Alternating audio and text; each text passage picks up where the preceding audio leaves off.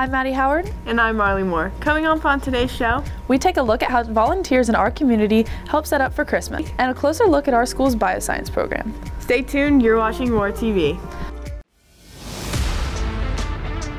Hey Oviedo, it's Caroline. Hey Oviedo, I'm Peyton Kane. Oviedo, I'm Kaden Martin. Hey Oviedo, it's Deanna with today. And this is your main 5 from Building 5.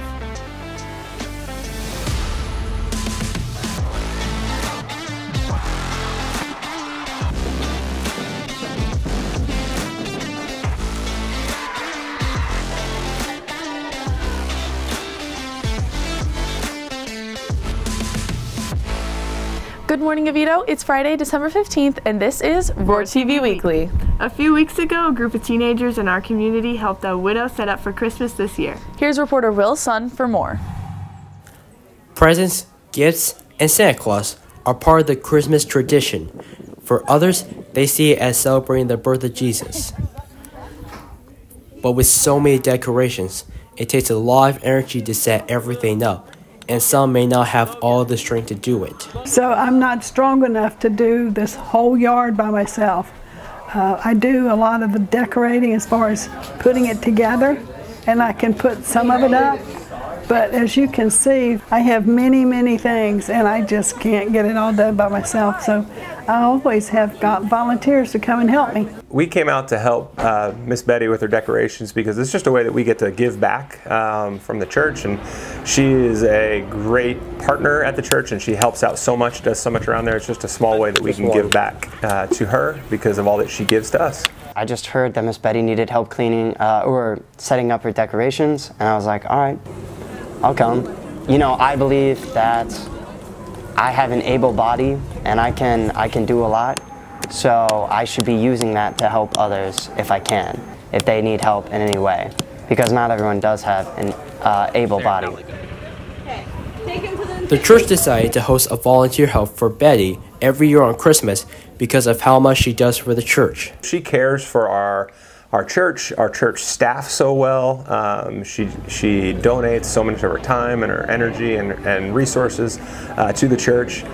She is very active in our missions department. She gives to our missions trips and helps support people go and travel and do all types of things. And she's just a great member of the church. But besides helping impact the church, many of the volunteers decided to just come help out because they want to see how they impact others with their support. It's also nice to see the impact, to see the effect that I've had on other people, even for just doing simple things like help set up decorations. These volunteers learn a great lesson. You can always help a friend out. For Roar TV, I am Will Sun reporting. The American Legion and the state of Florida have been conducting Boys and Girls State for over 75 years, where each student becomes a part of the operation of their local, county, and state government. Oviedo Memorial Post 243 is now accepting applications from high school juniors to attend the 2024 Boys State session. Juniors, please look in your email for the application and YouTube video for more information. Are you in need of help in your English class? You can get help with understanding your English assignments, comprehending your novels, and improving your writing and grammar during English tutoring from Thursdays to 2:30 and 3:30 in Miss Camerod's room.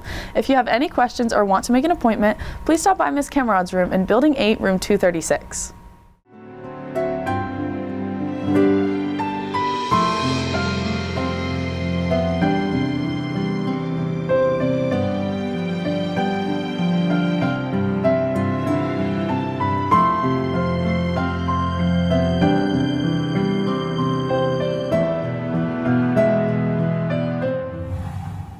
Good morning, Lions. Just want to go over some safety protocols we'll be using during the last few days of this semester.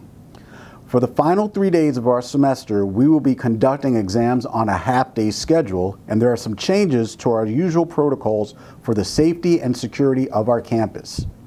Students are to remain in their scheduled classes for the duration of the class period. Students cannot leave their scheduled classrooms. The only exception is if a student is completing work in class for another teacher. Students must first obtain permission from the teacher you are scheduled to have and the teacher who you would like to complete work for prior to attempting to leaving the classroom. For example, Let's say you are in your first period class and you complete your test in that first period class. You would like to complete a test in your second period class. You should plan ahead and ask your first and second period teachers if it is okay for you to do so a few days prior. This is the only reason that you will be allowed to leave your classroom during any testing period. Please note that all students are prohibited from bringing bags or backpacks during our testing half days. If student athletes have bags for after-school practice, they will need to store those within their coach's office or the athletics department. Lastly, in order to maintain exam integrity, students will not be allowed to check out early before the conclusion of exams each day.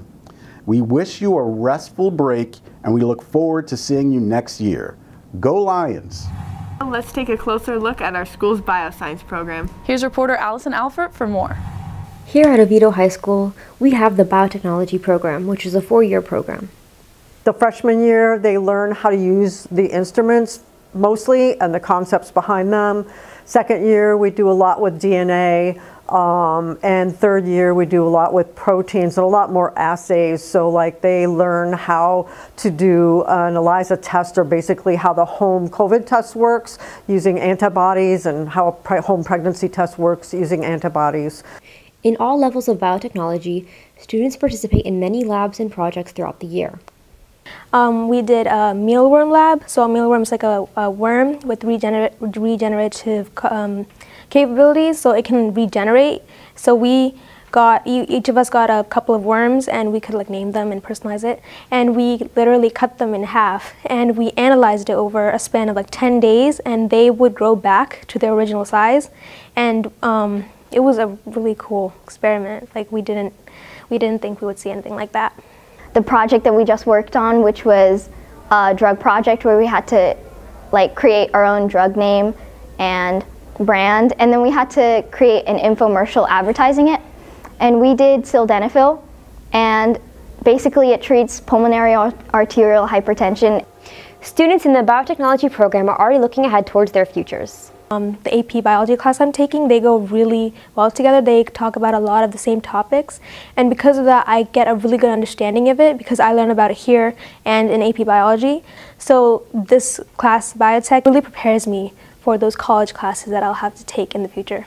I have many students who have gone on to vet school and med school who tell me that microbiology was like the easiest class they took because basically we did everything in that they're doing in their university microbiology class. So that's the kind of thing that I think is the program is most helpful for. When picking your classes for the 2024 to 2025 school year, make sure to consider signing up for biotechnology. I'm Allison Alford, signing off.